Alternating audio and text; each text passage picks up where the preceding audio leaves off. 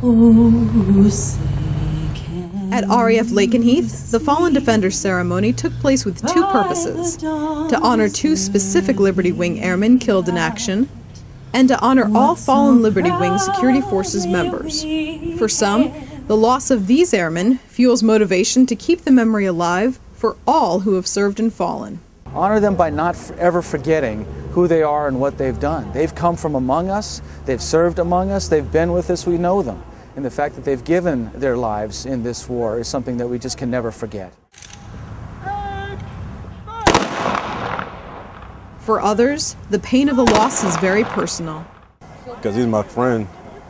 We deployed together, we went to RTC together, and I feel it's a great big deal to honor him.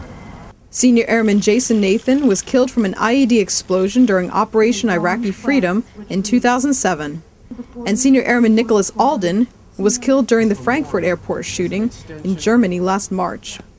Both belonged to the Security Forces Squadron. I want people to take away from this that we military members are human just like everybody else. We love and we lose. For RAF Lakenheath, I'm Senior Airman Amanda Wowk.